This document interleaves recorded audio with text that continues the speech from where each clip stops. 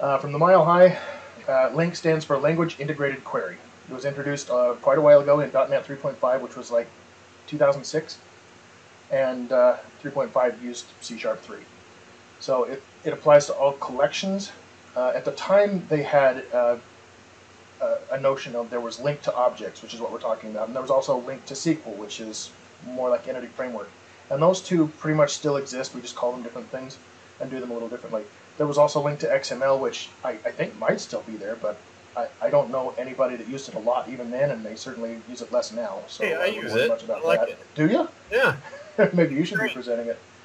But I haven't used it in 10 years, so I didn't cover that at all. I'm just covering link to collections, link to objects, and I will touch on entity framework, but I want to be clear, we're not talking about entity framework in this presentation. That's not our goal.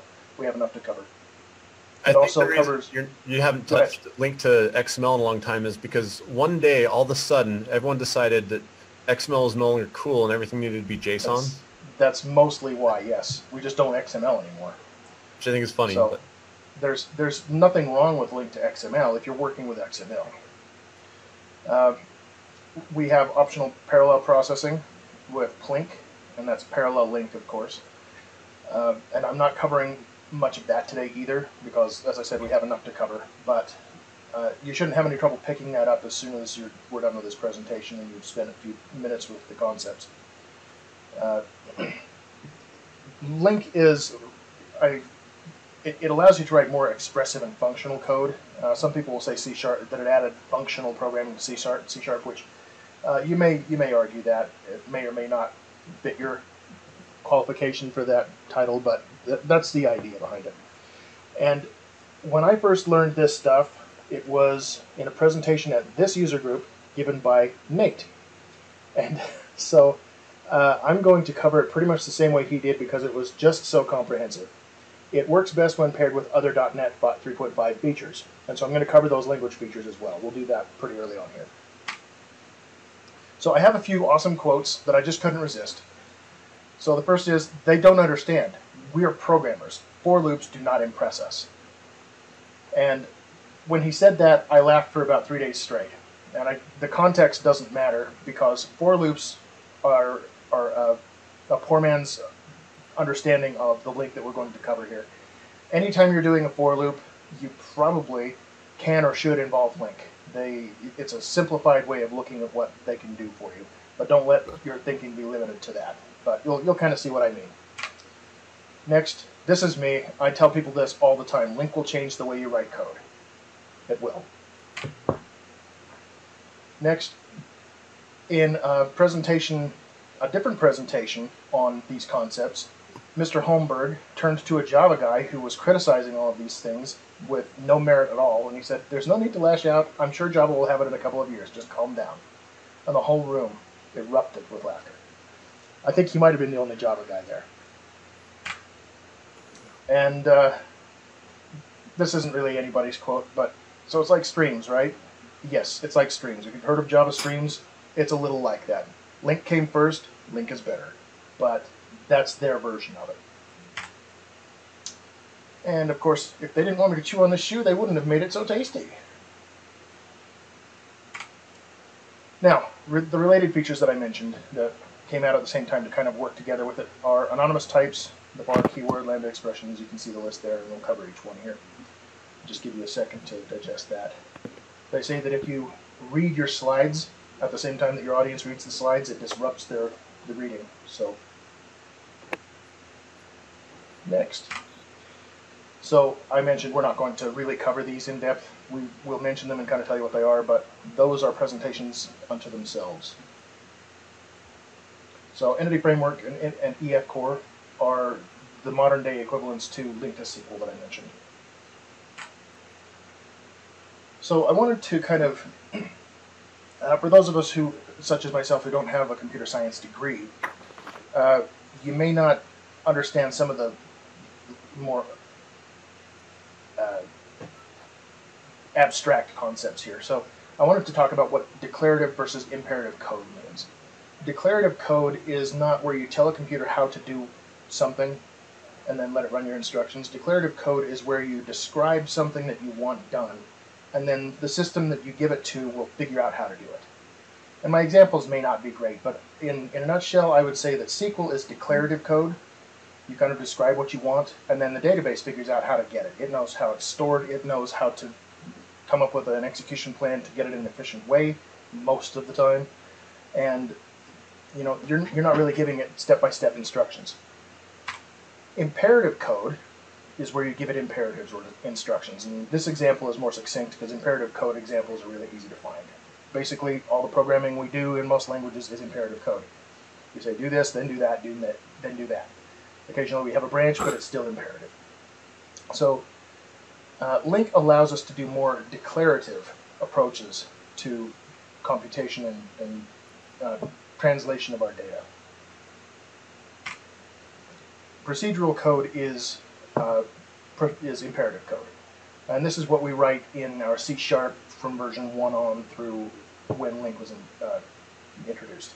And if you're not using linq, you're still using procedural code. It may be object-oriented, but it is imperative procedural code. Functional code is something like linq adds, where functions are first-class members of the language.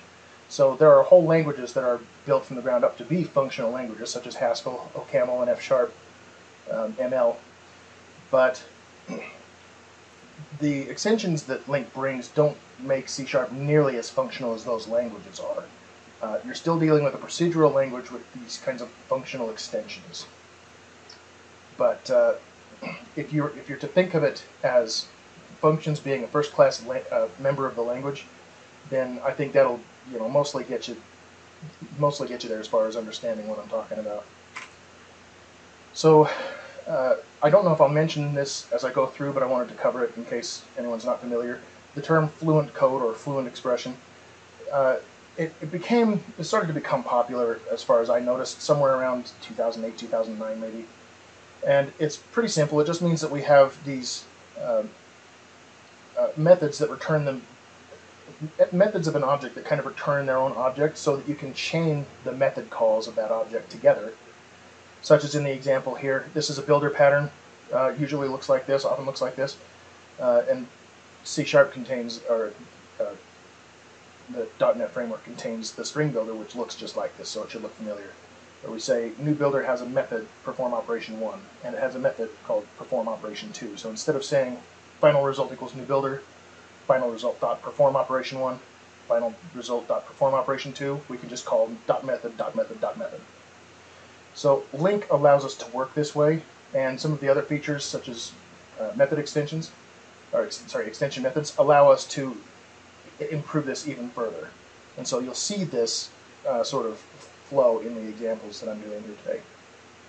Not just in the examples, this is what you'll see in the real world, primarily. So there are two forms of approaching linq expressions, and the first is method syntax. To keep things simple, this is what all my examples and slides are going to use, and it allows me to just kind of present just the one topic at hand. And then query syntax is it's an actual syntax that's built into C# in addition to the C# procedural language that is just for linq, and we'll cover that at the end.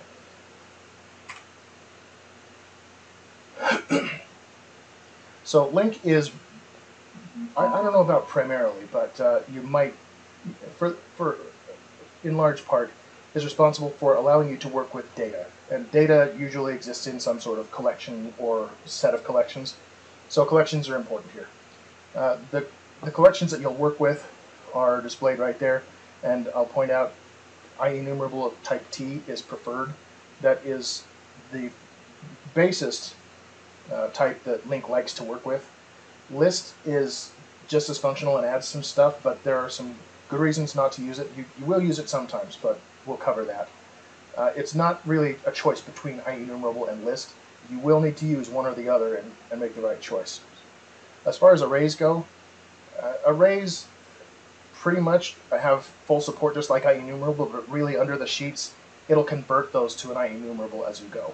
And so it's usually best to start with IEnumerable of t, but if you wanted to declare a literal, arrays are usually a little cleaner syntax to do that. You'll see a lot of that in my examples. iQueryable is a little like an IEnumerable. It's primarily only used for databases. You can use it outside of databases, but you're gonna see a lot of it in the database code that you're dealing with if you're working with Entity Framework or EF Core. So here are all the methods I'm going to cover, all of the LINQ methods. And there are mostly equivalents for these in query syntax.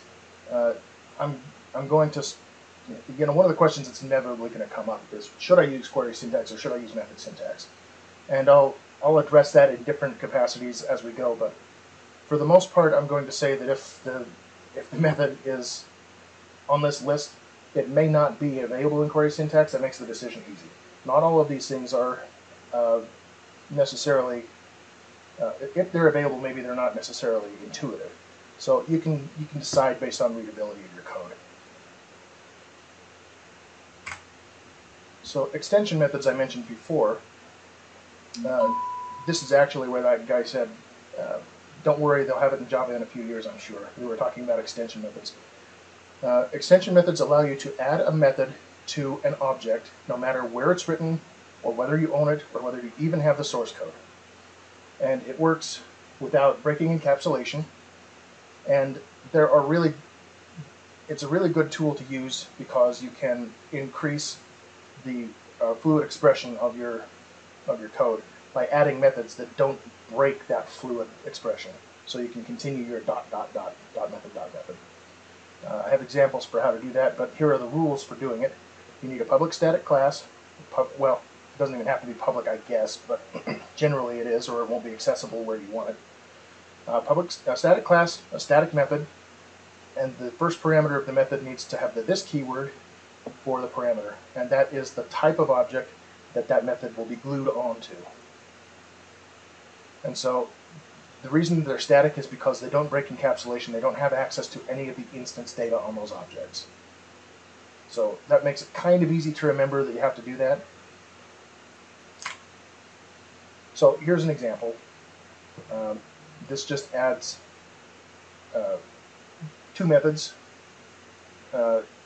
One is going to be glued onto a string, and one is going to be glued onto an int. I don't know if you can see this or not.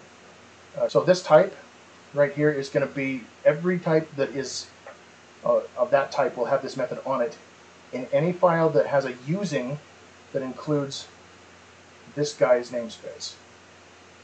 So the name of this class really doesn't matter as long as it's unique among your code, but the namespace will determine who has access to this, and this type will determine which objects have that method. Make sense? Great. So here are examples, but those seem pretty obvious. So just because result 1 is going to receive a string, we take a string literal, and because the string literal is a string, it gets this method. And because this integer literal is an integer, it gets this method. It's as clean as that.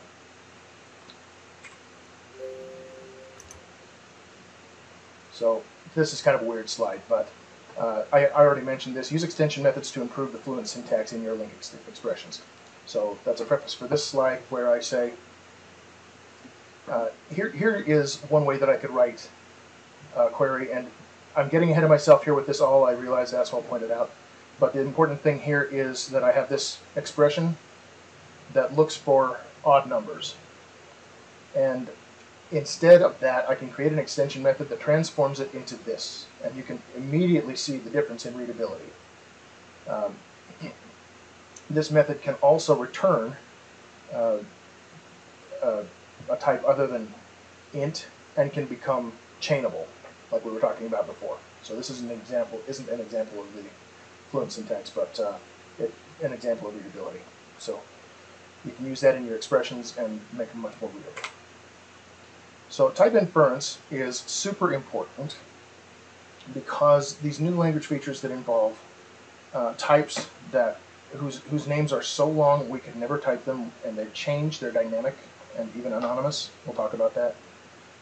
We have to let the compiler kind of know those things for us and trust it to do the type checks for us where we don't have to declare the types, because we know that they match as long as the compiler tells us they match, but we could never type them out.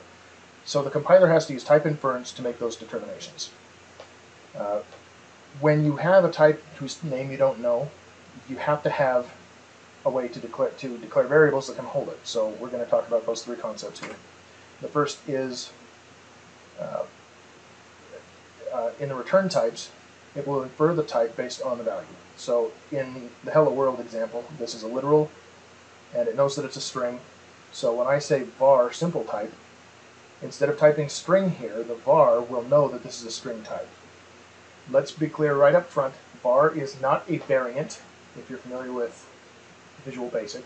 It is not the var keyword in many other languages either. It might equate to JavaScript, but that just complicates things. There's no hoisting, there's no scoping. It just is a placeholder for the type name. So there is a concept where your development tools or your peers will say, well, you should have said the explicit type name, such as int or string, instead of a var in this place. There are arguments to be made both ways.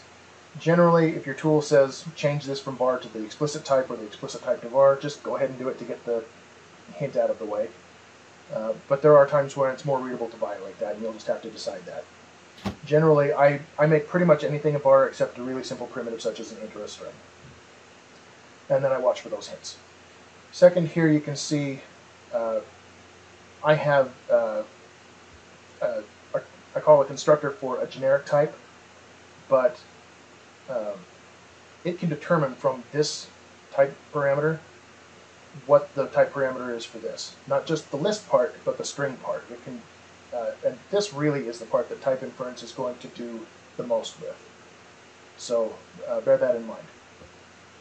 And this is just an example of something we're going to see a lot of. This is how I'm going to declare sample data, because it's easy to read and it's simpler to type than creating a new list or other types of collections.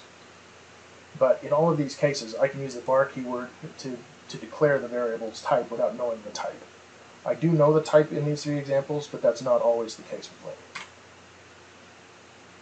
So the second place we can use type inference is in parameter types. So where I declare a generic method that takes a type parameter of t, and then one of its parameters is a t, all it really needs to know, as far as this is just built into generics, if it knows what the t is, then it knows what that t is, because they're going to match. But when I go to call it normally, I might have to specify the int. But using type inference, I don't have to specify the int, because if I specify an inputs, which is an IEnumerable of int, then it knows that t is int and that t is int.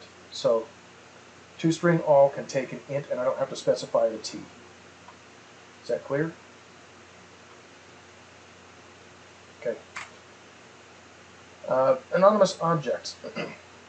This is the first type of element that we're going to go over where we don't know the type that we're going to assign to a variable that holds it. Because an anonymous object is given members and data, maybe even methods if you're getting tricky. We're not going to get into that because you generally just don't have to do that. So we're going to say that it just contains data members, but we declare it here. Oh, it's going to flip on me. We declare it here without giving it a type. We don't have a class that goes along with this. We just declared it on the fly.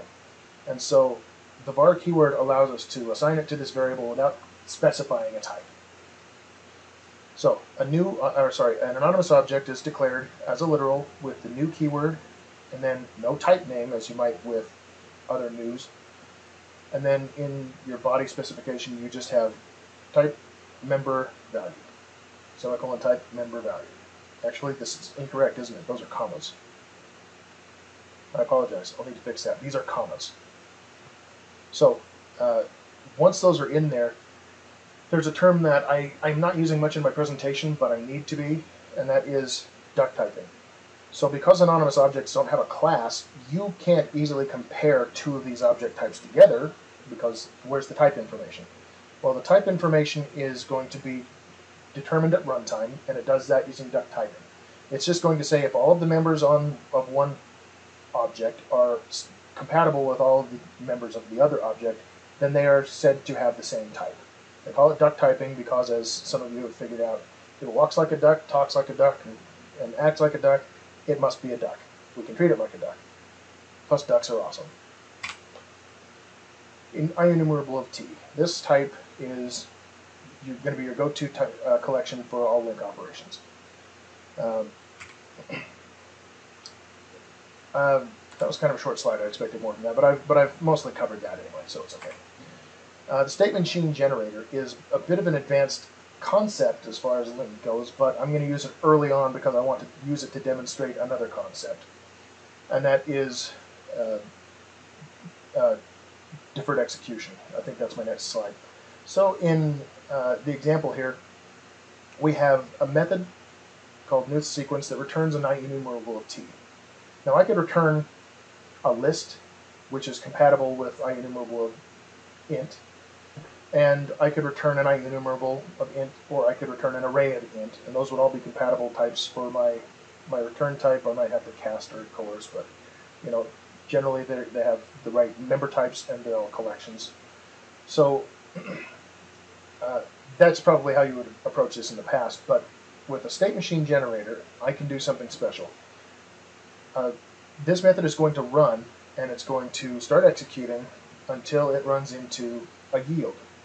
And this yield return is going to spit this number out to the caller, and then this method is going to pause right here, and it will not resume until it's called for its next item.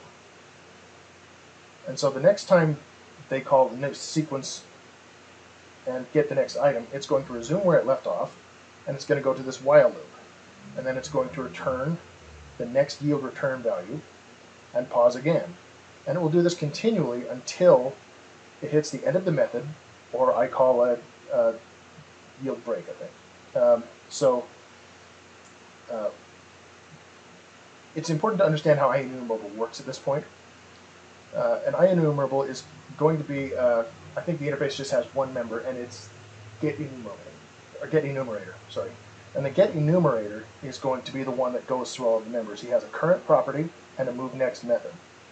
The moveNext method is going to move it through the collection, and the current property at any given time is going to return the element at the current pointer.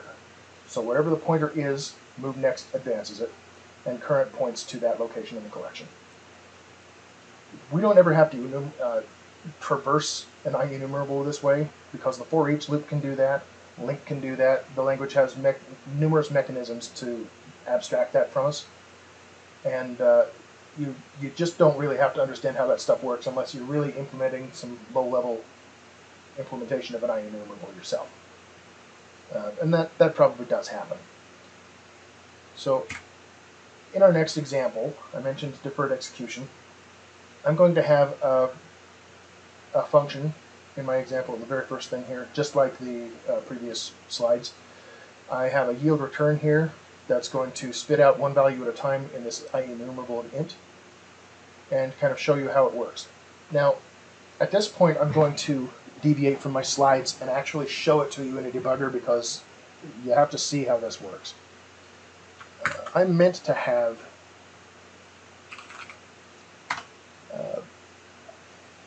I have three different ways to present this. I have my slides, and I have a Visual Studio project, and I have LinkPad, but I think I want to show it to you in LinkPad. LinkPad is more of a scratch pad, and it's not easy to kind of put together big projects and organize stuff with it, but it has a great ability to show you the objects that are being worked with in Link.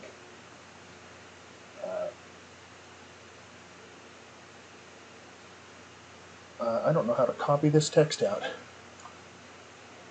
Maybe I will go to my Visual Studio and hope that I have, yeah.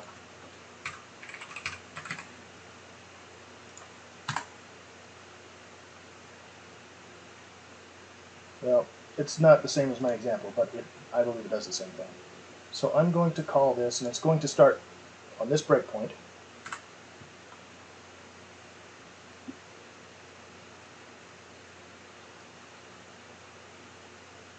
There we go. And I would like to see if any of you can guess the order of these console write lines. Because if you don't understand deferred execution, you'll probably get it wrong. So the first thing we're going to output is probably A, right? So it hits this console.writeLine, and as soon as I hit F10, it's going to come up to get item names, and then it's got these two console write lines in there that are 1 and 2. So we'll know when it goes in and when it comes out. And then it's got a write line B. So without putting anyone on the spot, I would assume that if you weren't familiar with the concept here, you would say that the output is going to be A, 1, 2, B. So here we have our second breakpoint. So we know it hits that. But now if we look at the output, that is not A, 1, 2, B. Right? So let's step through this more carefully and see what just happened. So we hit our first line there. Here's our first console write line. And we see that it went to the output, as we expected. Now we're going to come in here, I'll step into the... Oops, step into the what? It didn't go there. It didn't come to this line of execution. That's deferred execution. What I did is, I didn't say go into this method and execute these lines. Instead, I said assign to this variable this expression. And this expression, because this is an IEnumerable primarily, is not imperative. It's declarative. And so it's not going to execute that code. It's going to say, here is something that they want. Stick that something that they want in item names. And now I have it, and I'm carrying it around in my little item names backpack. And I can move on. Console.writeLine B, and there it is. That's the output that we got. So, C, of course. Now this is the interesting part, and I mentioned the difference between toList and IEnumerable. toList is going to take that stuff out of the backpack. It's going to actually invoke the item names method and start picking out items from the IEnumerable. And because toList does what toList does, it's going to pull them all out before it returns. But methods don't have to do that. They can get them one at a time. That's the nature of an IEnumerable. So when I call toList, it's not going to be able to create a list without having the data to put in it, because toList does not support deferred execution in this way. So when I do this, now I hit that breakpoint. This is a very important concept to understand. If I call .toList, it invokes a deferred executable object. So now I'm going to get my write line 1 and a whole bunch of these. I'll click here, write line 2, and there they are in our output.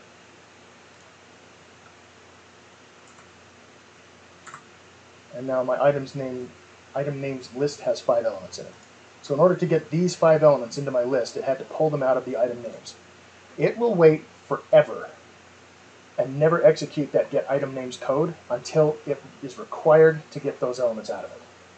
When I call .toList, that's the moment. There are a few other methods like toList that will invoke that IEnumerable, and I'll tell you what those are as we go. toList is one that you'll need to remember. Okay, and the rest of this doesn't do anything special. I've written this show data method. You'll see that throughout my examples here, and you can pretty much just kind of ignore how it works and just know that it's going to take a collection and spit it to the console. So that's what this is. I put a tab in there so you can see that it's data, and then we're done. So this is quite a concept. Are there any questions? I'd like to make sure everyone has a firm grip on this.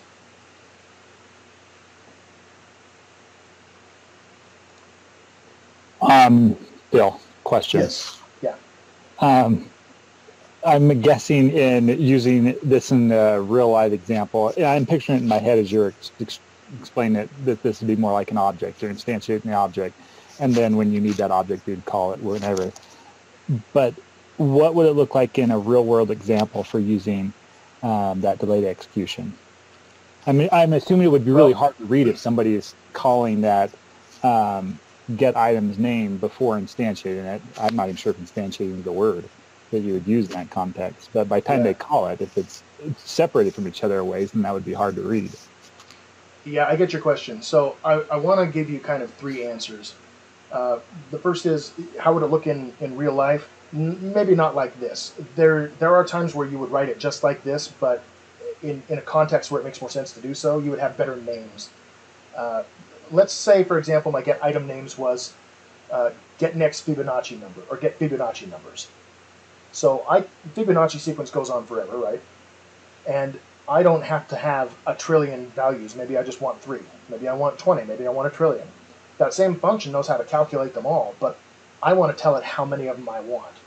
So I can actually go in, and instead of calling .toList, I would go in and call it with a little more purpose and say, get item names, get enumerator, and then move next, then move next, then move next. And I've got 3 items out of it. And this function will only return me 3 items. But it does it one at a time. And so you said instantiate, and I'm not sure that's the right term. The better term might be invoke, because it actually calls the method, and it has nothing to do with an object. So the second answer that I want to give you is, let me refer back to one of my earlier slides where I'm describing that this is functional type of programming. And it's best to wrap your head around this by thinking of functions as first-class members of the language. And so the reason that this doesn't make much sense to a C# programmer is because get item names is a function. You call it, it executes that code, and spits out a value. But if you think of this more in terms of functional programming, get item names is a value. This is a function, and a function is a value, not a set of instructions. Does that make a little more sense? Yeah, for sure. And I get how it's working. I just a practical application is kind of escaping me at the moment. Yeah. So the Fibonacci makes sense, though, being able to call it when you can say, hey, I've got this, and I'm going to use it whenever I need it, and I can do it differently in different places, which that makes sense. I like that. So, it's nice to know that this doesn't all have to be in memory at once, I think is a big key. If you link properly, then everything just kind of stems together without having to have anything all together. And I make a big point of that a little later on and kind of demonstrate it a little bit. I don't know if I demonstrated it a little bit, but I do have a couple slides to make a point of that. It's important to understand. And that brings us to the third answer that I wanted to give you. How does this look in the real world? This stuff is really important for us to have so that we can do the rest of linq. And the rest of linq might seem a little bit magic, but that's because this stuff is in place underneath. And you remember the fluent syntax that I showed in the earlier slide. The way that linq allows you to tack on one operation after another, after another, after another, is made possible by doing this. And then it enables what Nate just pointed out, that it doesn't go and build this mountain of data as it goes. It can just kind of traverse it and only have the minimum necessary sets at any given time. And we'll cover that too. I see. That's helpful. Okay, cool. Any other questions on this? Great. If we're moving past somebody's question, just interrupt and bring me back to it. Okay.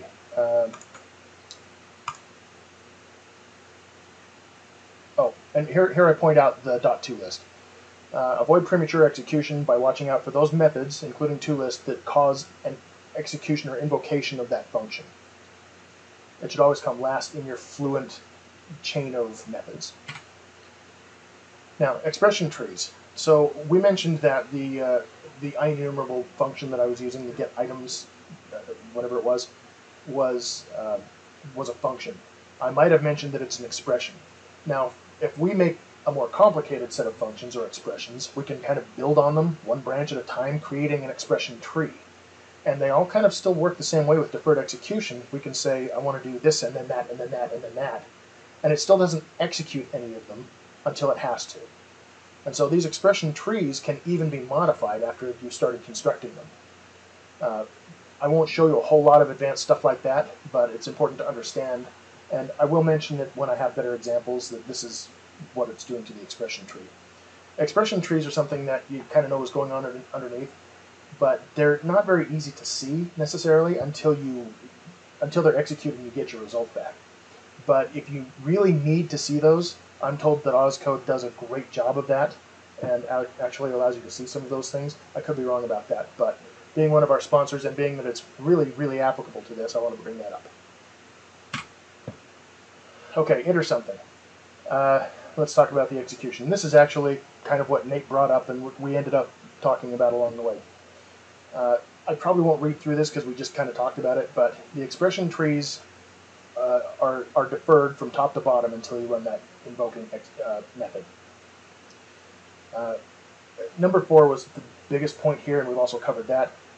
The IEnumerable of t has to have an underlying function to provide it data. That data doesn't even all have to exist at once. Like we mentioned the Fibonacci sequence, it's only ever going to have one element at a time. It doesn't need the rest. Others, where they're actually based on database table or a list, they'll have to have that one copy because that's where their data comes from. There was already there, a whole copy of it. But linq isn't going to make a second copy to work on. It's just going to create another IEnumerable that traverses each element of the one that came before it. And they'll chain, just like the methods in our fluent expressions, until they come to the output, and then you'll get a whole set if that's what you asked for, or less, depending on what the data looks like that you're asking for. But it'll never have more copies of the data than it needs. Anonymous methods. We've talked about how functional this is.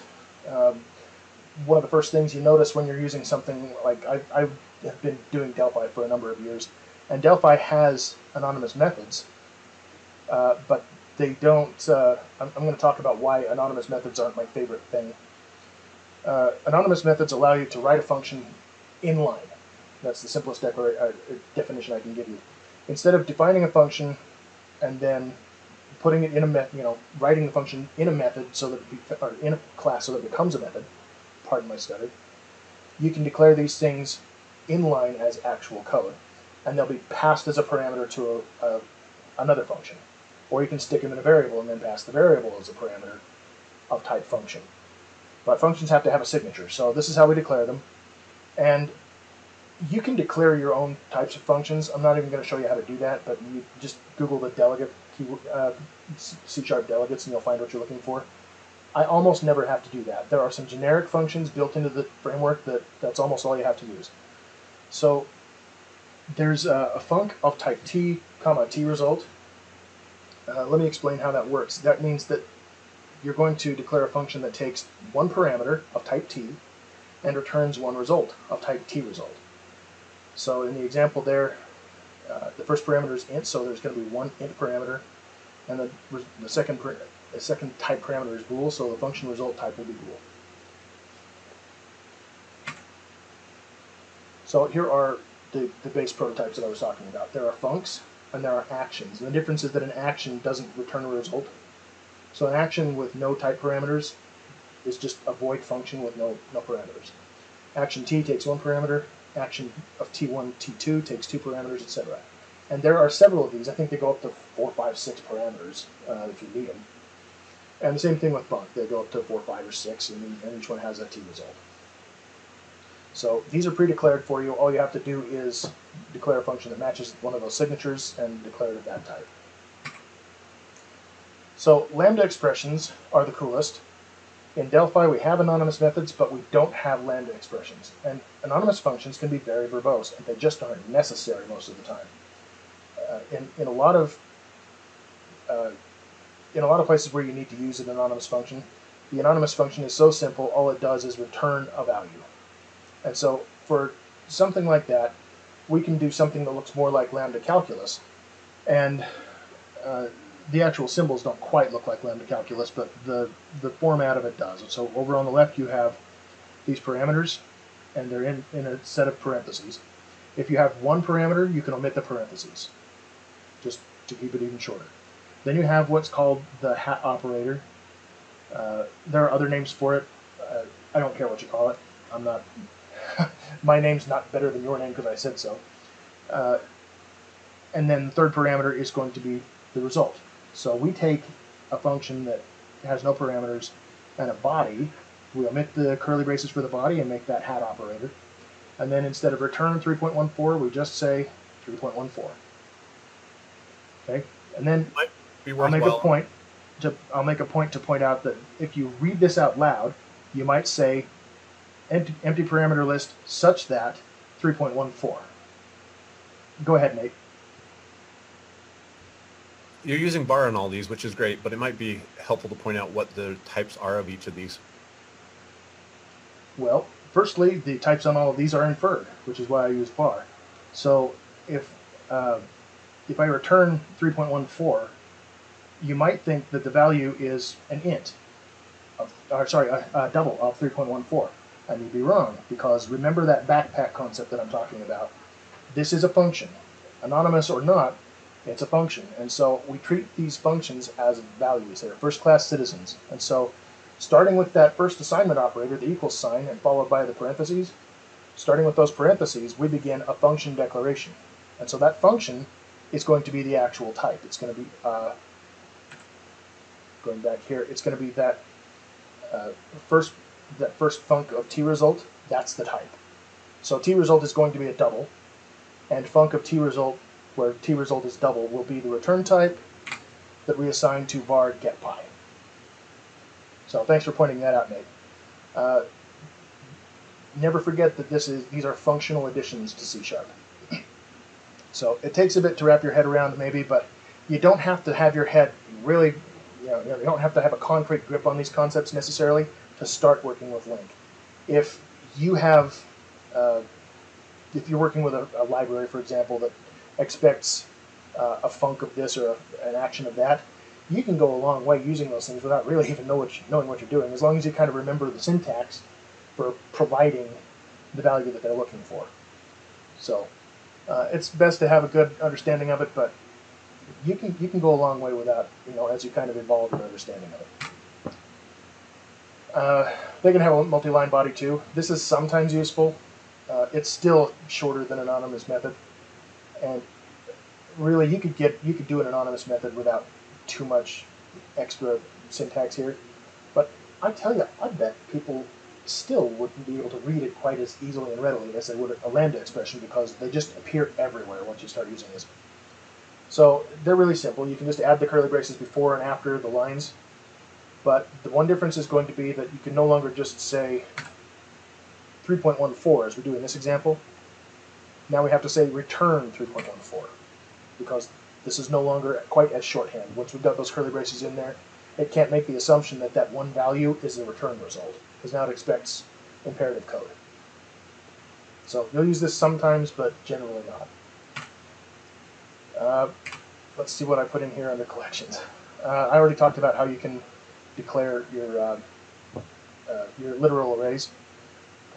This is just a bit of an extension on the type inference concept. You can see in this second line that I do a new with square braces, and I don't tell it what the array element types are.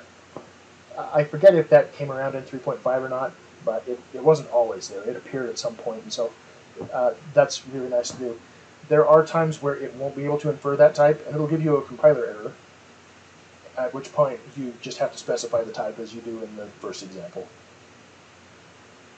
So the third example is important too, because you can see that I can create an IEnumerable of t using an assignment of a new array.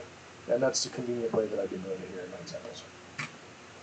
So in IEnumerable t, this is what I meant to have up above. I don't know why that slide's kind of there. It might be out of place. This is a more explicit example of how we do how the enumerator works. And I'll just leave this here for reference. You can come back to it in the slide deck if you want to study later on, but we've mostly covered that. And list. I assume everybody knows what a list is. That's been around since .NET 2, and there shouldn't be any mystery to it. There's really nothing that I think they added to it that is specific to linq or .NET 3.5. If anyone can think of anything, just interrupt and speak up, but I think that's just as you probably understand it. I added dictionary. It's not specifically a link type, but there's pretty great integration for it, so I mentioned it. And really most of what I ever do with a dictionary is take one of these collections and convert it into a dictionary. And so I don't have much on this, just the one slide that kind of shows you how to do that. Now there are a couple of overloads for this, but the one that I show here is the most comprehensive, so and it's easy enough to show. So if I create a collection of numbers and I want to convert it to a dictionary, the first parameter here in the toDictionary method, it's called a selector. That's what you'll see in the IntelliSense. It'll say it's asking for a selector, and it expects a function. So the function is going to take a key parameter, and that's going to be one of the elements in the collection. Each one will be passed in here in turn, and then the output will be key. So that's really simple. That means that whatever that number is going to be the key in the dictionary, and I could change that if I wanted to, but in this case I don't.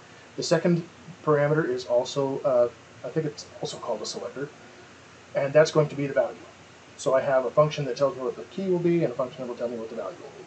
There is an overload that doesn't require the value, it's just the key, and I think there's a third overload. You can look at them, but this one will do both. So that's the example that I think is most useful. Are there any questions on this? Cool. Helpers. There's a class called enumerable, and it's a static. I think it's a static class, but it has static methods.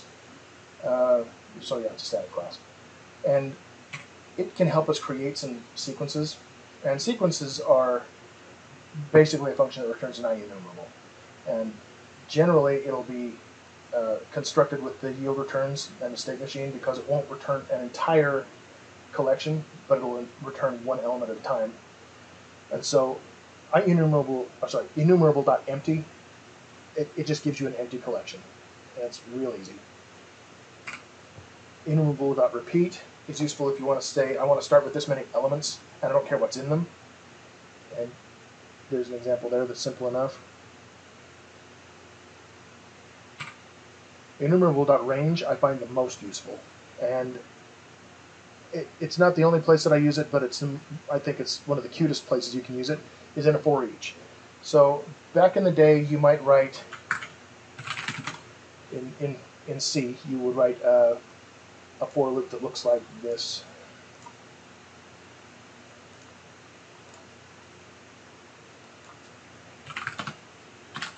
Well, you wouldn't do that.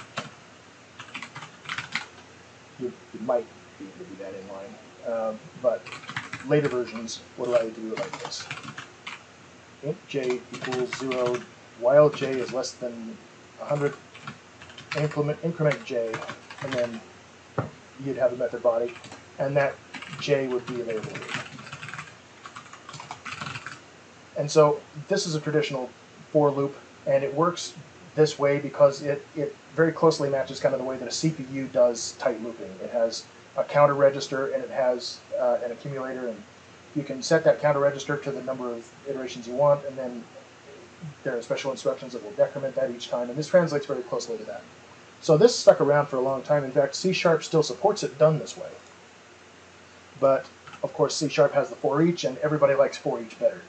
We have a third option now in Linq that I'll show you later, but Python, I found it interesting, does not have that classic for loop. In Python, you have to do your for loops this way. You have a range function that returns a sequence, and then you'll just for each the values in that range. So enumerable range will do that for you if you wanted to do it that way, just to give you an understanding of what it does. There are other uses for it too. I use it to take, if I have a collection of items and I want to number them, I can just take the count of those, generate an enumerable.range of that many numbers, and then I can attach them side by side and create numbered elements. So I do that once in a while. Default if empty is important, and it might be a little out of place too, but it's going to say if there's a collection with no elements in it, such as enumerable.empty, default if empty will take that element, or sorry, that collection, and insert one element, just one element, and its type will be the type of the collection itself. So if it was an int, it will insert an int, and the value of that int will be the default value. So the concept of default value for any given type has been in C# since the beginning. And for objects, it's going to be null. For ints, it's going to be 0. For bool, it's going to be false. Double, it's going to be 0. That kind of thing. This is going to be most useful when we start working with joins and things like that, and some aggregate functions. And I'll show you where that's applicable. Let's talk about comparisons. These are not new to .NET.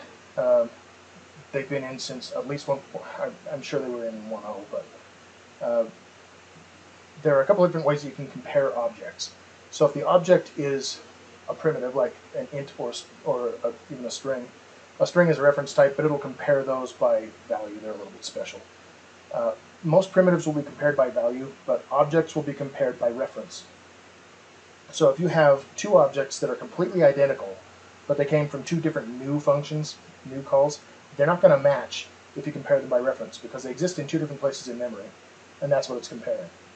So a lot of the time, especially if you're dealing with database objects, it's useful to say if this thing has the same ID as that thing, they must be identical because they represent the same row in a database. Unless some of the values have changed, then you might want to compare by some of the values. If this is a user record, the user ID may be the same, but the name may have changed, so they're not identical. So we have hash codes, we have the equals method, and those are built into every object in .NET. We also have systems in there that, such as sorts, which will require these comparison mechanisms to be implemented in a competent way so that they can do comparisons in a couple of different ways. The two ways that they'll do them is to compare the object member by member versus by reference, and the second is to construct a hash code for that object and then compare the hash codes. Comparing hash codes is nice because you can do kind of half a comparison at a time and another half a comparison at a time, and then you can do those comparisons just once, but compare against 100 different objects. So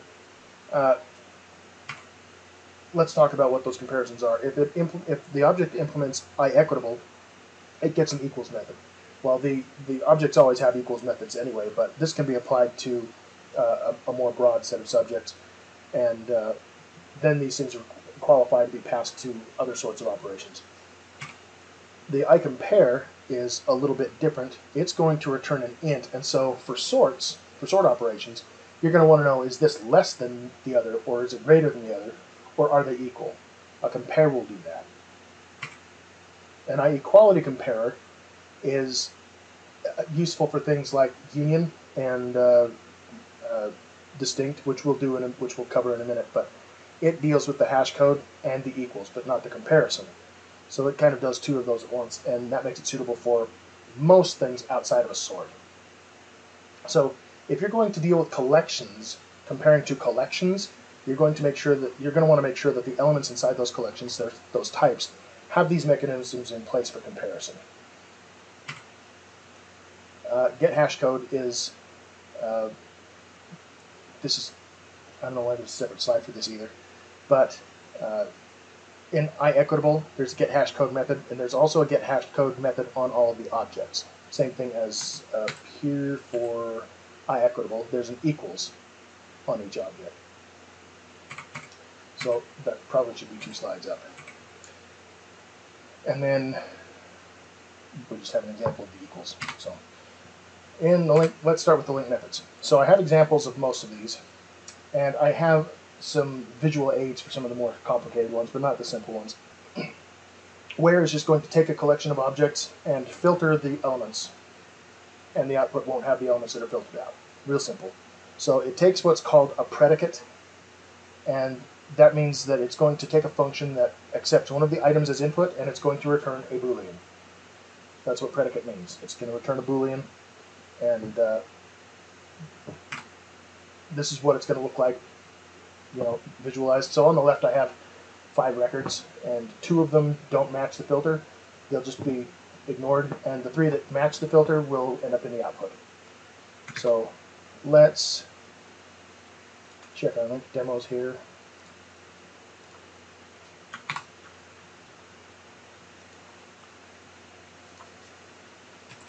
I've skipped some of these. That's okay, we're past them.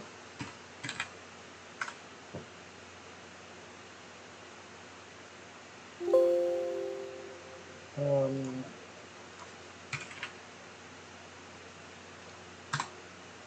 me set that on.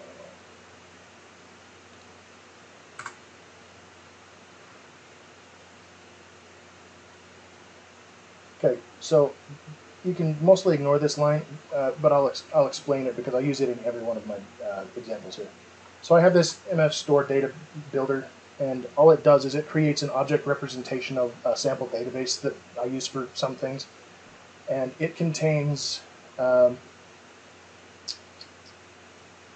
well, it contains 4 tables. I'm trying to think of how to visualize those. Probably just look at the code, I guess. So it contains an orders and items, order items, and payments collections. And they relate to each other just as you might expect them to in a database.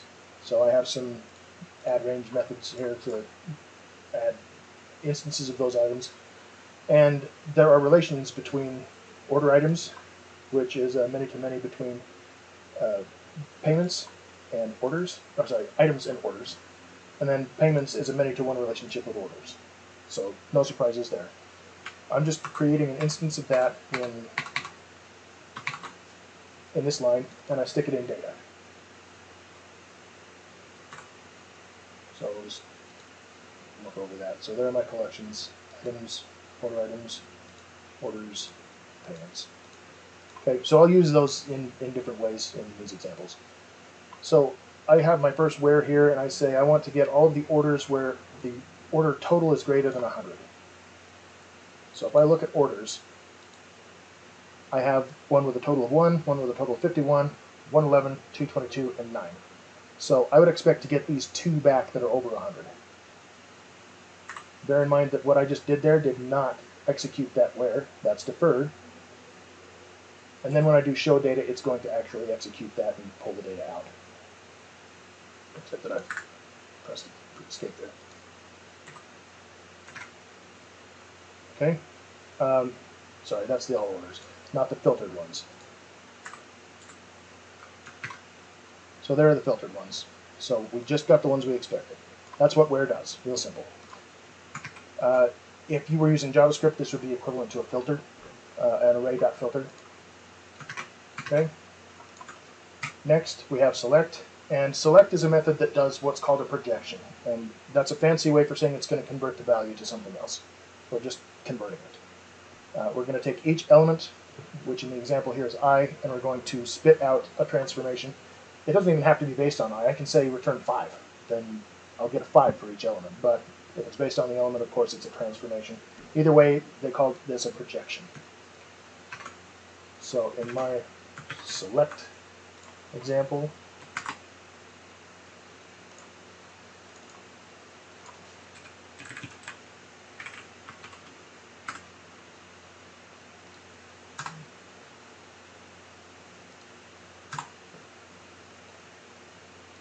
I say I'm going to get an item and I want to transform it to the item.name.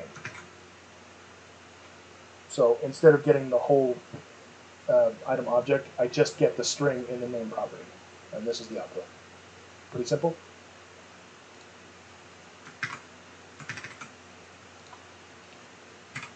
Okay, and here's select visualized. You're going to get one element out for every element in, but it's going to be transformed in some way. Select many is not to confuse with select. It's going to take a nested collection or a collection of collections, and it's going to flatten it. And this is usually used in conjunction with other things. Once you've transformed some collections in creative ways, you're going to end up with some interesting structures sometimes, and select many will flatten them out at the end.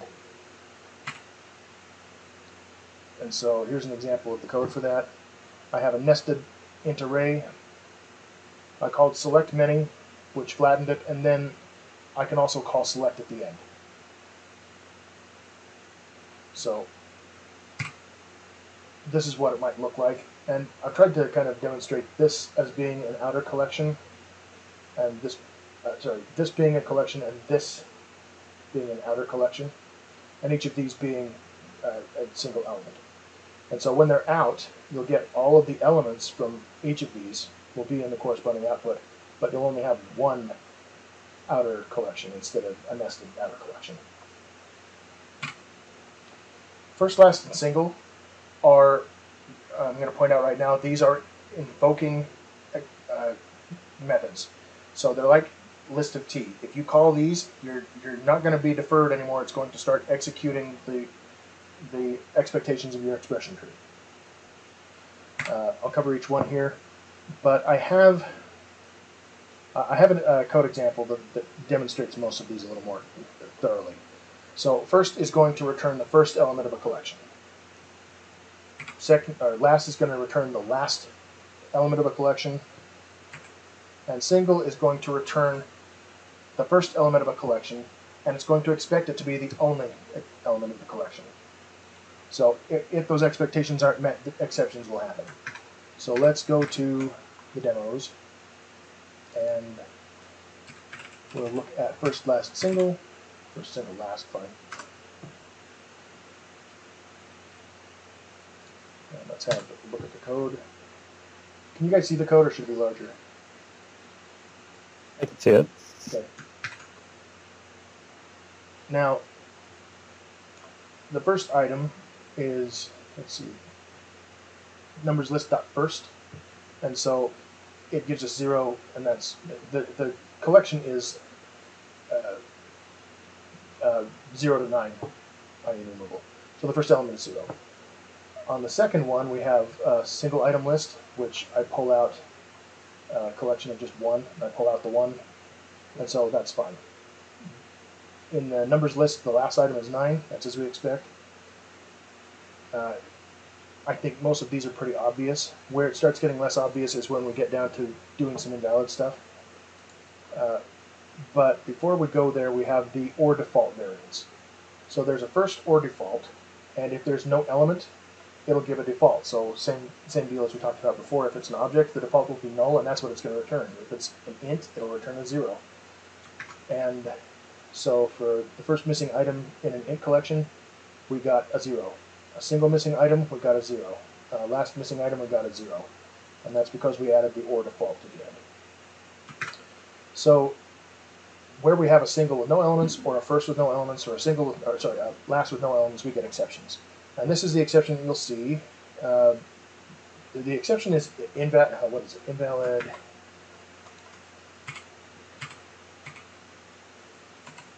I thought I had it in here. What's the exception, Nate? Invalid. I forget. It's invalid. Operation, but sorry. I want to say invalid operation, but I guess I can find out. It could be. If anyone cares, we can try it. But you'll get that exception, and it'll be it'll have a message. Sequence contains more than one element, or sequence contains no elements, or sequence contains more than one matching element. So you'll recognize there that it's an empty. An empty collection, or if you do something like I'm doing here, where I want to do each one of these will take a function, which is actually a predicate. So I can say, give me the first item that is where n is greater than 2. So it may not be an empty collection, but it'll be a collection that doesn't have any matching elements, if that makes sense. It's an invalid operation exception. Okay, cool, thank you. All right, let's move on from that. I have a question, Phil. Yes. Go back one slide. Yeah. And this is a dumb one. Where it says items.single, your hat, I equals 2. How would you actually read that? If you're chatting with somebody and talking about code, how would you read that to describe it? I would say a function where I such that I is equal to 2. Okay. And I represents every row found in the query. I represents a single row found in the query. Sure, single row. And it'll be called for every element in the items. Yeah. Okay. Such that. Perfect. That helps things. Cool. Skip and take. Skip will, as we're traversing the collection, we mentioned that this is a forward-only, one-time enumeration of a collection. So you go step by step over each item. If we want to go and get the third element, we can't just say, go to index 3 and pull the element out. Go to index 2, pull the element out. Go to index 9, pull the element out. Because they don't all exist at once.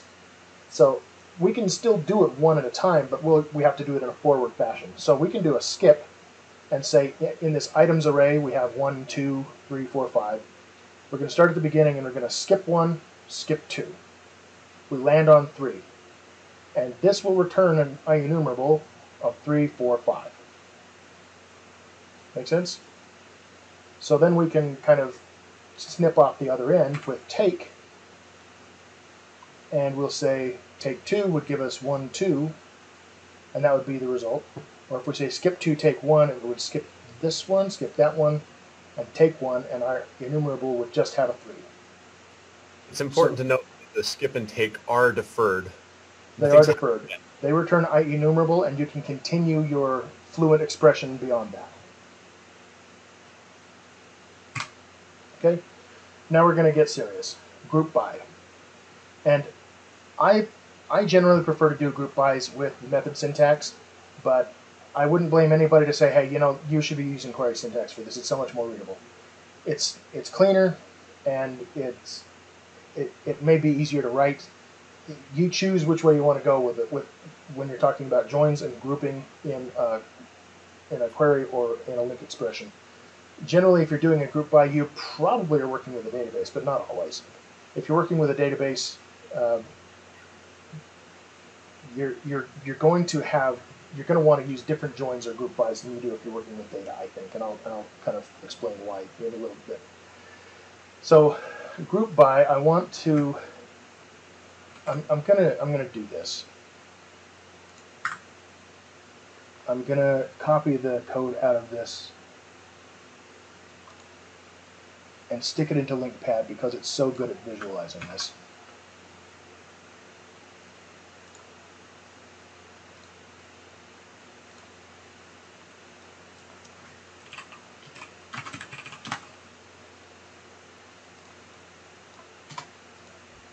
Let's do that, I think. Okay, I don't know if I can make this any bigger. Yes, I can. Good. When you do a group by in Link, the structure probably isn't what you're expecting. It's going to be an enumerable, just like everything else, but this is a nested type, so it gets a little bit creepy here. The first element in the enumerable is this box right here, and the second one is this box right here. Each of those boxes is an I-grouping.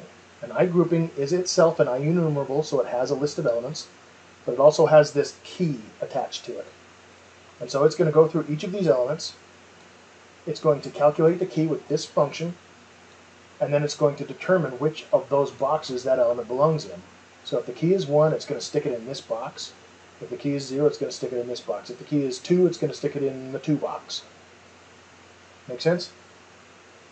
So when you do, if you want to do a group by in SQL, you're probably thinking of it in terms of a flat output.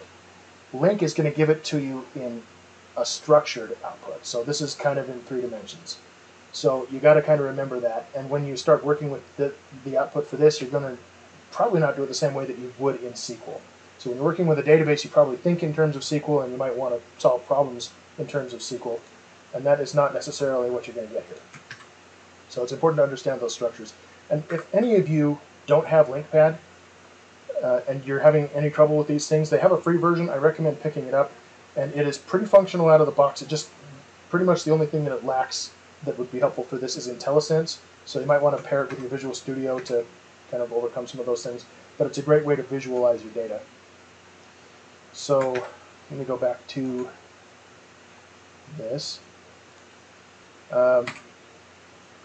Here's a visualization of it. So these inner boxes are the I groupings. So you can kind of see I tried to mimic what's in the LinkPad, but LinkPad is better, I promise. It's just going to get harder from here. Joins, kind of the same story as far as whether you use query syntax or method syntax. I like to write it this way, but method syntax makes this a really easy 2-liner that's really easy to read. So join is going to do pretty much just what you expect it to. This is going to be like an inner join for SQL.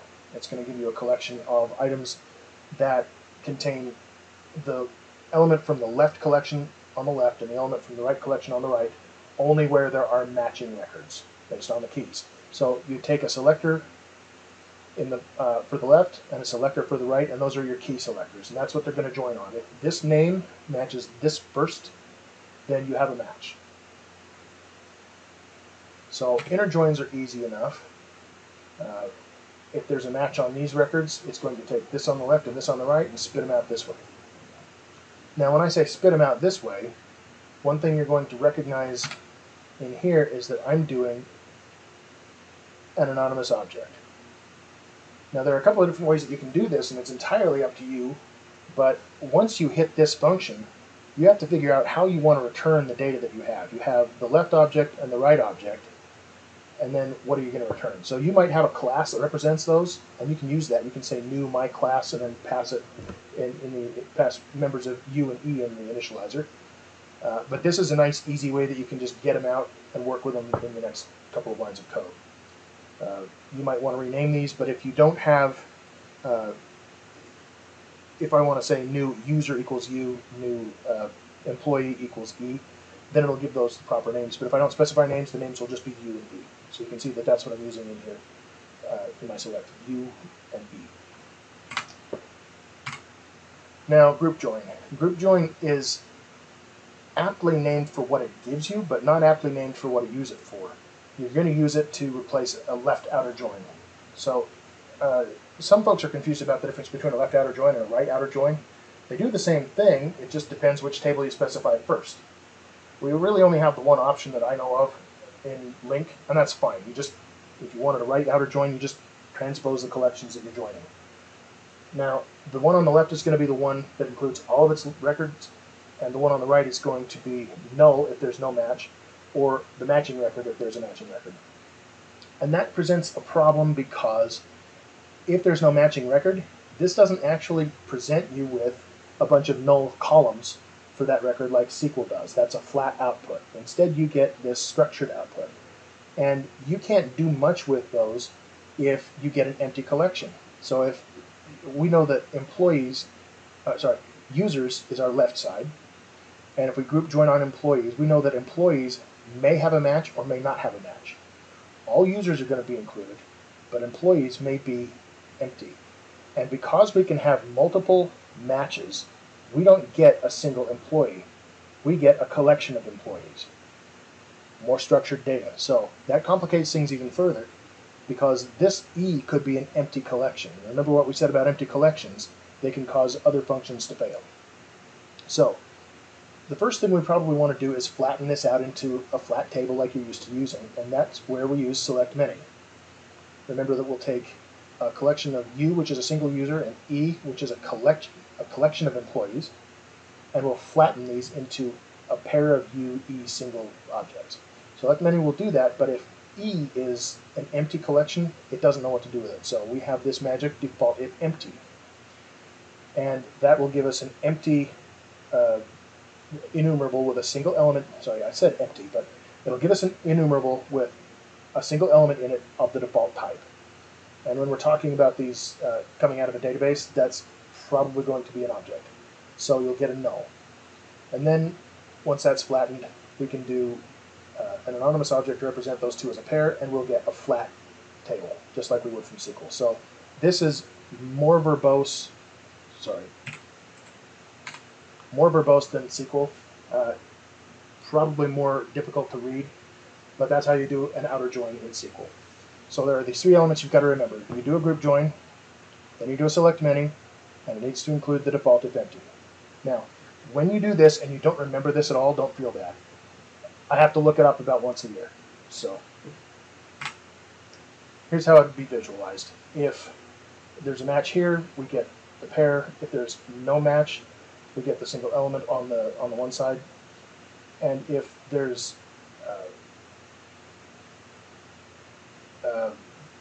I might have these transposed, and I might need to update this. Anyway, this represents kind of an empty collection, so there'd be a null object over here where there's no match on both sides.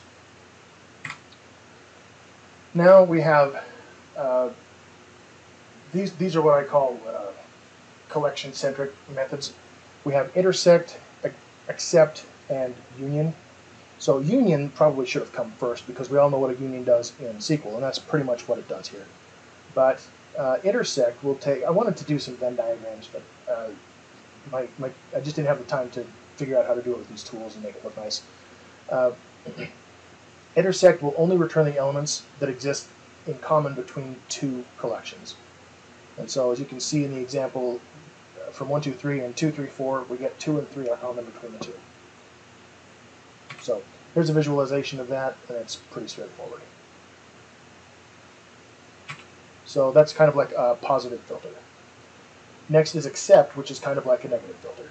And it's going to return every item on the left unless it exists on the right. So in the Venn diagram of inclusion, it's going to look like Pac-Man. Okay? Then here's how it looks visualized. We'll have, I don't know why that's, that should probably just be missing. But if there's a match here, it's not going to be output. If there's a match here, it won't be output. Since there's no match here, it'll be output. And then union. Union is probably not quite what you're expecting because it also does distinct. And that's important to remember. If I have duplicates I intentionally added to the example here, it's going to exclude, it's going to simplify those down to a single element. So where we have two blues here, we get a single blue. Where we have two reds here, we get a purple. We get a single purple. Where we have a single green, we get a single green. Where we have matching yellows, we get a single yellow. Okay. Cast I included just because I wanted to include everything. I almost never use cast. I don't remember the last time I used cast. It's just not terribly useful most of the time. Very seldom do I ever need to take an array of longs and convert it to an array of ints. And if you're not converting compatible, if you're not doing cast for compatible types, cast doesn't really work. You can't cast a string to an int. It just makes more sense to do a projection. If you just do a dot select, it does the same thing, exactly what you want, but you tell it what the transformation should be, and it just fills this role. So I don't use cast. If I found a need for it, I'm not opposed to using it. I just have never really encountered a lot of that. Zip is something that I didn't even really discover until I've been using this for a year or two, and it's pretty useful. It'll just take the list on the left and the list on the right, stick them side by side, and glue them together. So it looks like this. We've got left on the blue on the left, yellow on the right. We get a blue, comma, yellow as a pair. And this is a projection, so I can specify how I want this to look. But that's going to be the left input and the right input to my projection function. Real simple, very useful. So if I wanted to take an enumerable.range and create a list of numbers on the left and glue it to a collection with the same number of elements, I can end up with a numbered output. Now let's get into some aggregate functions. There are several, and they are a little bit, you kind of have to memorize which ones have this problem with an empty input, but I think I got them all right in my presentation here. I'll verbalize those and hopefully clarify those as I go. So any is very useful, and don't forget that a lot of these can take no parameters or can take a lot of all of these linq functions may or may not take parameters. Like first doesn't have to take a parameter, but if it does, you can give it a filter or a predicate. Any is the same way. You can say .any and empty parentheses, and it'll say, are there any records? If the count is greater than 0, it returns true. So any does just what it sounds like it does. I can also give it a predicate as an example and say, are there any where the value is 6? So that'll return, go through each of the elements in the input collection and determine if any of them return true. Now, I meant to point this out earlier, but elements like first, last, and single, it's important to kind of think about how they work and bear it in mind. If I use dot first, it's going to start at the beginning of the collection and it's going to run through it until it finds a match, and then it's going to stop traversing the collection. Because there's no reason for it to continue, it's already got its output. So if I do the same thing with single, it's not going to do that. It's going to go through the collection and it's going to note the first time it finds a match, but then to make sure there aren't any duplicates, it's got to go all the rest of the way through the collection. So some of these, if you have options to use this method or that method, it's important to remember that some of them are going to do less work than others. .any will stop when it finds a match, because that will satisfy its output. All is going to be the opposite. It's going to have to go through the entire collection, and it will return true if all of its predicate calls return true. Well, it can short circuit, because if the first one... as soon as it hits a false, it can short circuit. But if it wants to return true, it has to go through the entire thing. So bear those in mind. But I don't know that there's a great alternative for all other than where and then count. It's not a good thing. So all can take no parameters, or it can take a predicate, same as the one before. And these are going to return true or false. And so can anybody think of what that means? Because they're not returning an IEnumerable, these are invoking methods. So they're going to terminate, they're going to end your deferred execution and execute at that time. Make sense? Great. Contains does just what you think it does. It's going to iterate through a collection and just return true if it finds any matches of this type. It's not aware that returns the matches. It's not aware that returns the matches. It returns Boolean if it encounters them. So this is also an invoking member. Distinct does just what you think it does. It's going to remove any duplicates and return a single instance of each present element.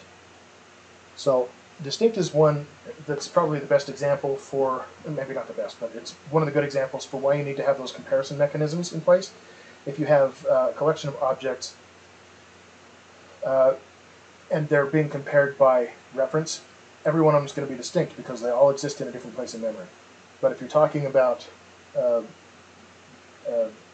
database records where you have some duplicates by ID, they need to know how to compare by ID. So have your get hash code overridden and your equals overridden, and maybe implement some of those comparison interfaces.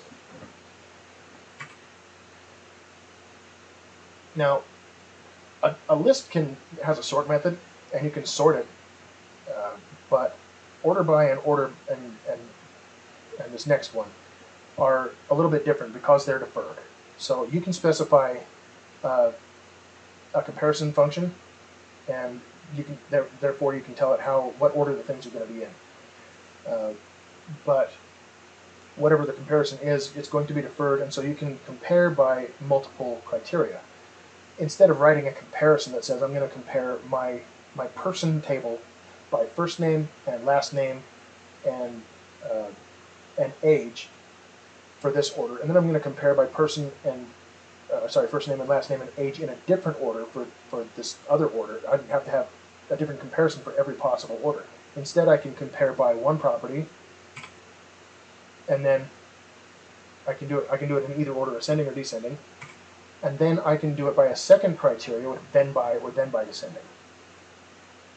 So let's take a look at the example there where I do an order by age, then by descending by name.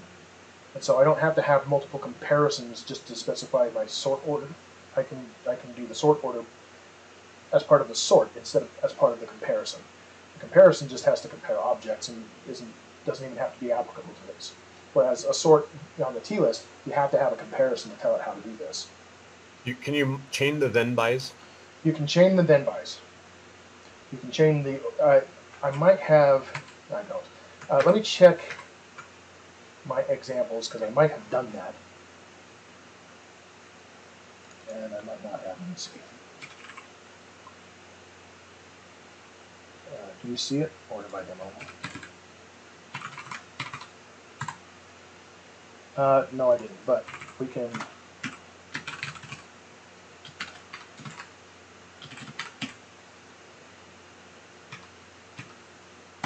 I can do that. It won't make much sense as far as what we see in the output. We won't, just because it's not a very contrived example, but I can do that. I can specify any number of criteria subsequently with my then bys. So, like I said, it doesn't necessarily show the third criteria in here because these are all the same date. I think it's calling date time now. So, but it does work.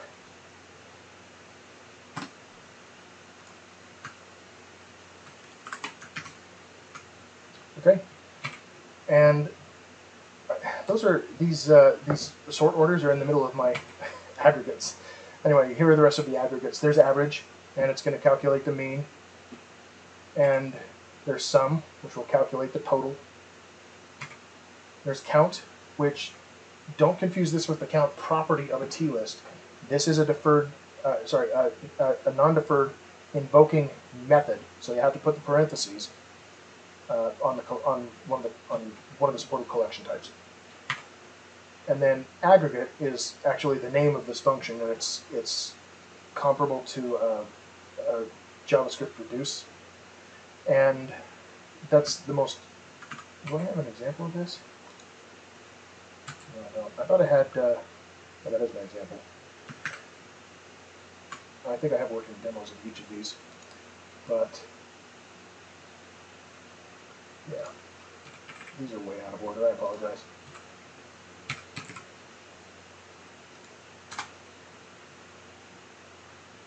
Okay, so I have a large number of orders and a number of orders and a number of large orders, and those are based on .count. So remember what I said about the parentheses, and those will execute immediately.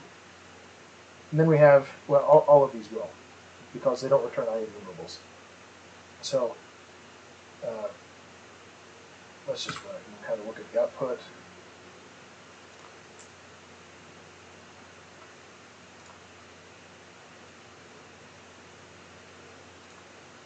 Did I change this? It built a second ago.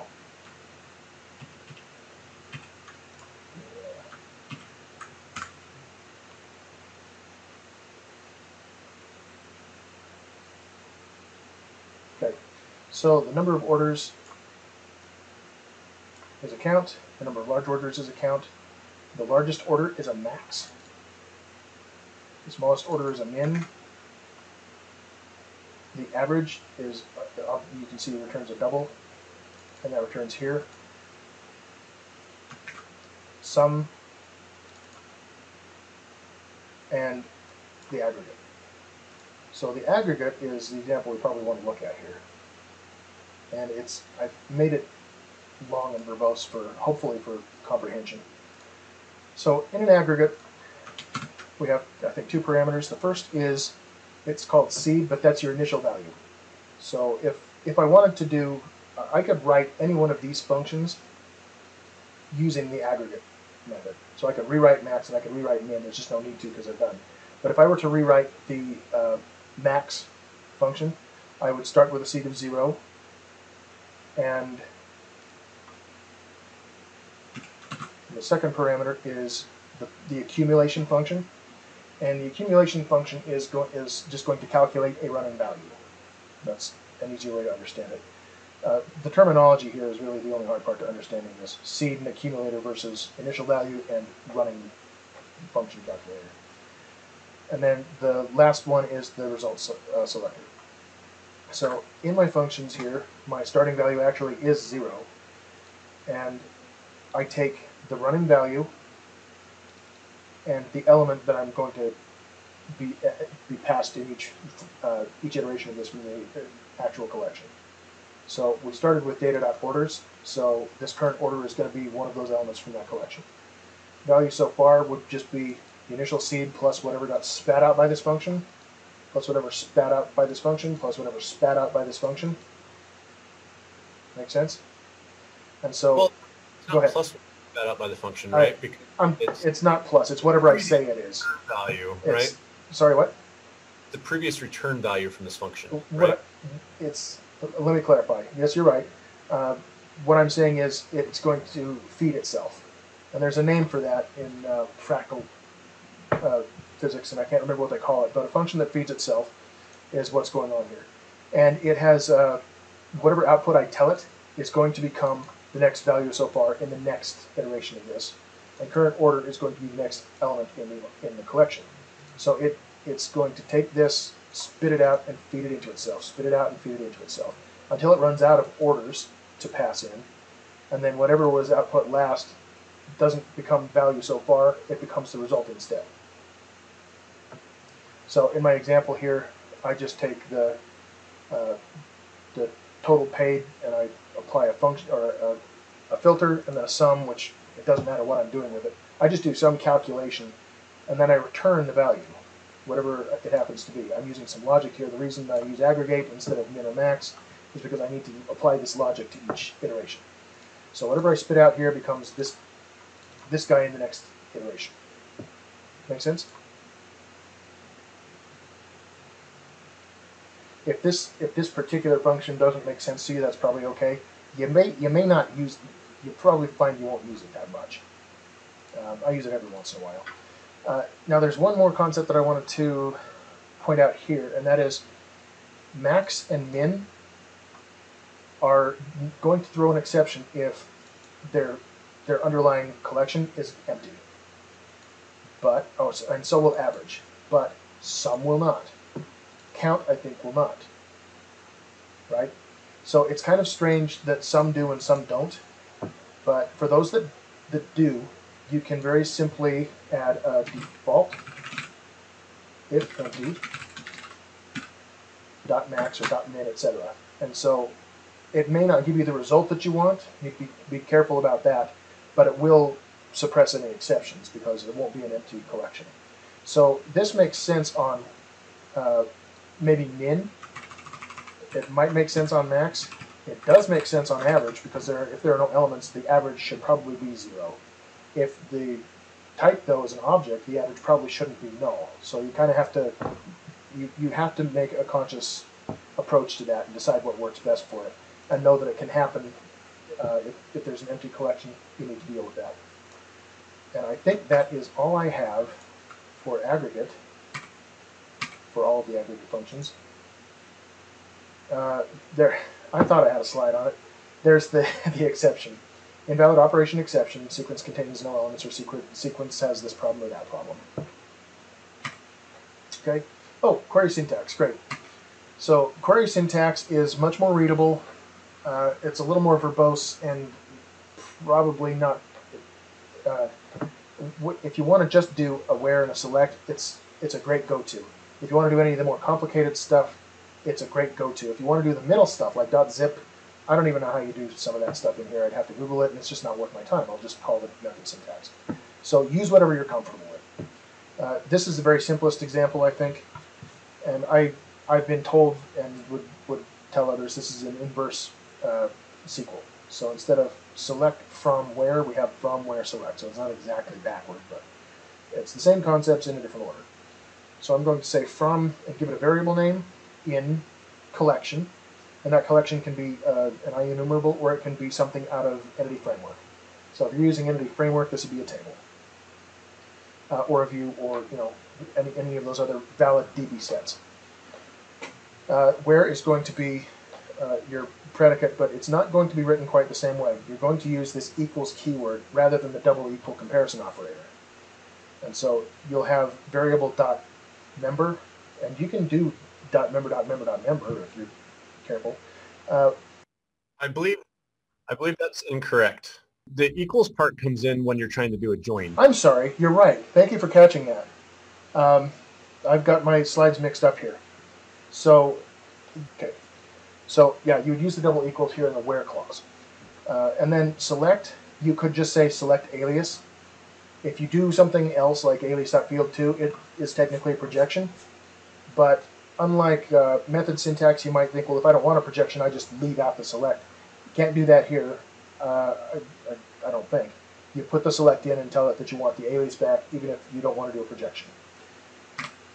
So once you start doing joins, and see, I told you I just got these all screwed up. I don't have the equals on here. So you'll want to use the actual equals keyword on the joins. But from table 1 and from table 2, where, and then projection. So the where is going to be like your on. That's also correct what you have here. What you're missing... Set me straight. Okay, yeah. So what you're missing is join. This is a kind of like a left join, but the actual, if you can use the actual word join, then that's when you use the equals. Yeah, that's what I'm saying. I've got them mixed up, and I don't have the join on here. I think I have an actual join on here, so why don't we just, I'd like to keep everybody's head straight if I have them. Oh, this is probably method, yeah, this is method syntax. Let's go through the slides, and then I have, just for safety, I have an EF core project that we can actually do database stuff on if we want. So why don't we do that, and yeah, time permitting. So it would look a little like this. I should correct this, and maybe if we have time, I'll go and get that straightened out. Subset queries, you can do some really cool stuff with this as far as querying a database. It's all still very readable, and it's a pretty nice way to go. So from this, and then it's, I don't know if subset queries is the correct term, by the way. You look at an example, and it does what it does. But you can do these sorts of things with a query on the first and a query on the second, and they're just joined on their relationship, which is defined in the DB set or in the objects. So it can infer that and knows what that relationship is, and that kind of does the join for you. And you can do queries or filters on each of those sources, and then a projection at the end. So I don't know if I have an example of this. I apologize, there's no example for this. Using into would be when you use a grouping or a group. So, in fact, why don't we, I think you should see an example of this. Oop, that one.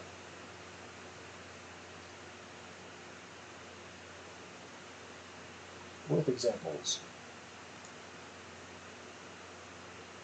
This is what you came here for, right? To watch somebody else Google the thing.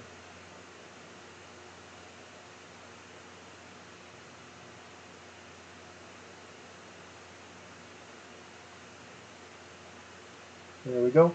So this is what it looks like. So from, oh, it changed color. Okay, so from this table, group that field by that criteria into this name. And so std group is going to be the new name that you can query by. So you can order by that group name dot field descending, and then you can do a projection against that group.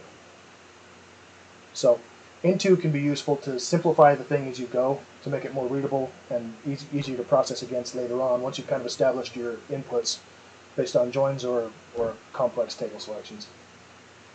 Okay, let is going to be very simple. You just use it in a different place in a different way. So instead of grouping something into it, you can just say let this group equal this selection.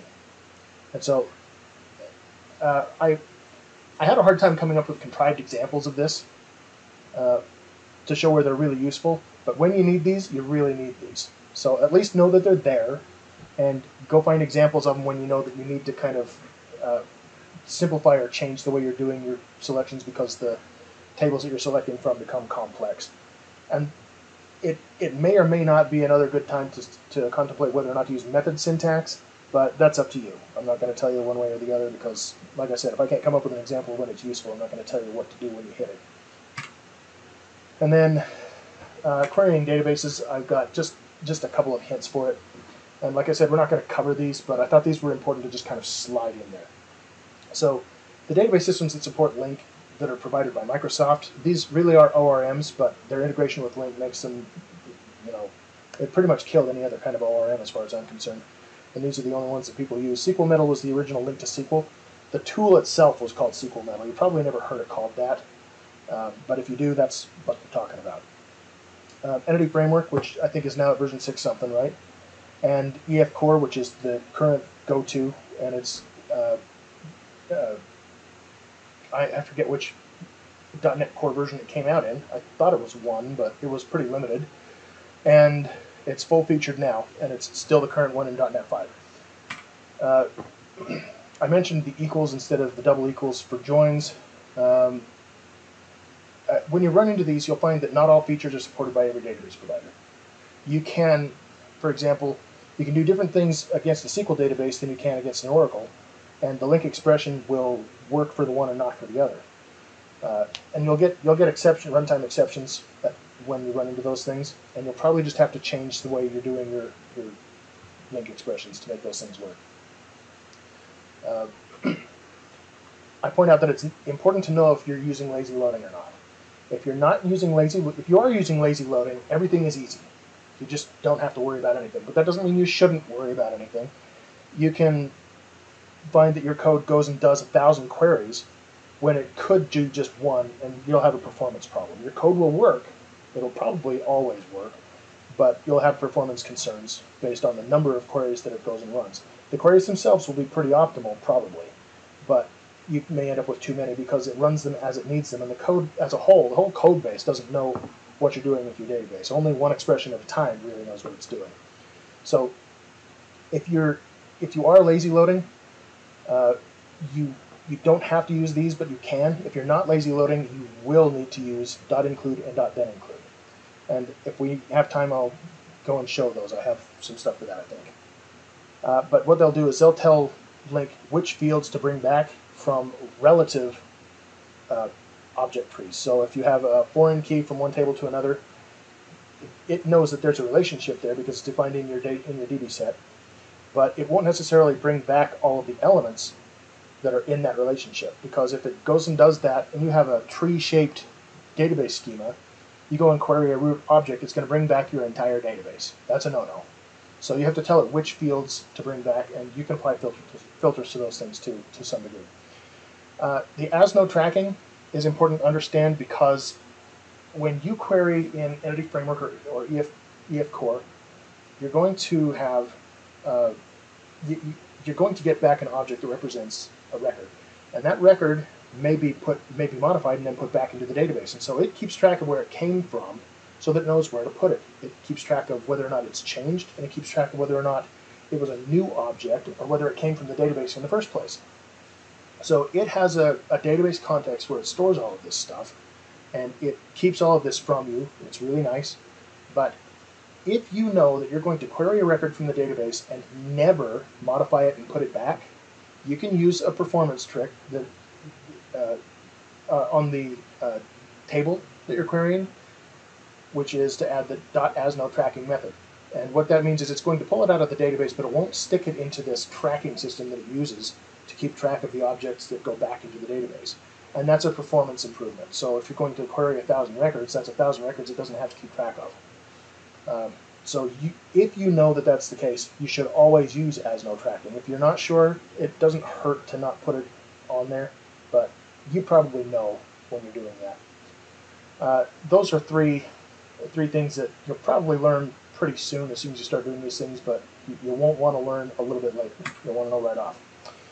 I was going to compare this to Java Streams. Now let me preface this by saying I know nothing about Java Streams. I spent approximately 3 minutes looking this up. So if you disagree or if you know better, that's fine. I'm not going to go head-to-head on anybody that knows better.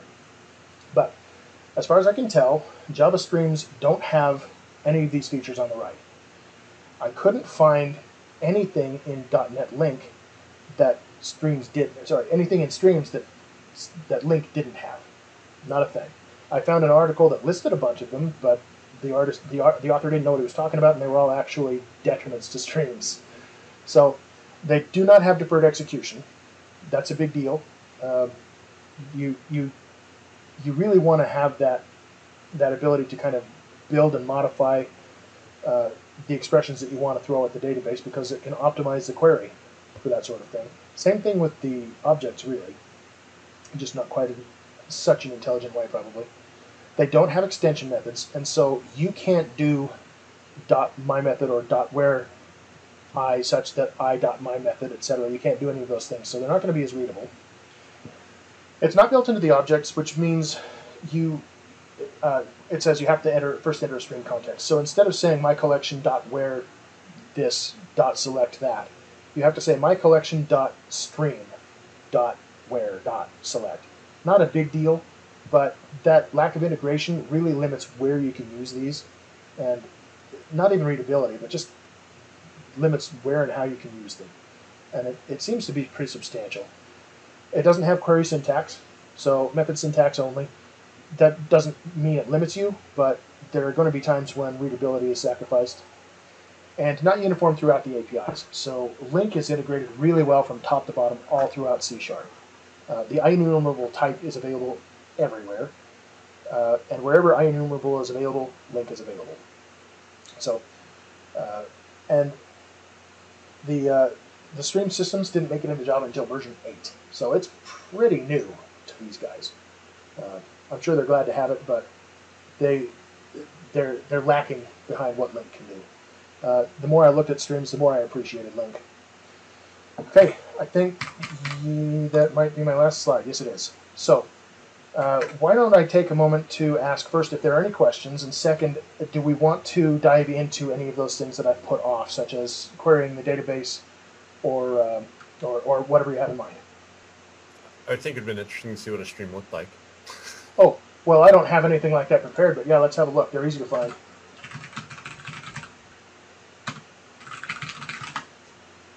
Type it properly.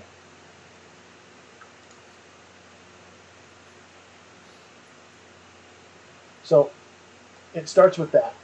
So they've got a collection that's an array, and they have to go into this stream context, and now they have a stream of that type, and then they can get their methods. So they can also come at it this way, but they have to. They can't just operate on a built-in type like IEnumerable. They have to have it out in this own little world of its own. And they do have parallelism. I should mention that. So that's good. But once they have it, they have similar methods to what linq has. As long as it's built in, they can use it. Interesting. Make sense? I actually think there's probably a lot more parallels with JavaScript than Java. Yeah, there probably are. And I pointed out a few of them as we went. There's a parallel to filter, a parallel to map, which I didn't point out, and a parallel to reduce, which reduce is much more useful in JavaScript than it is in .NET, I think. I use reduce all the time in JavaScript, but I very seldom, not very seldom, but not often use aggregate in .NET. Maybe that's atypical, I don't know, but the parallels, I thought the same thing, are more closely related to JavaScript than to Java.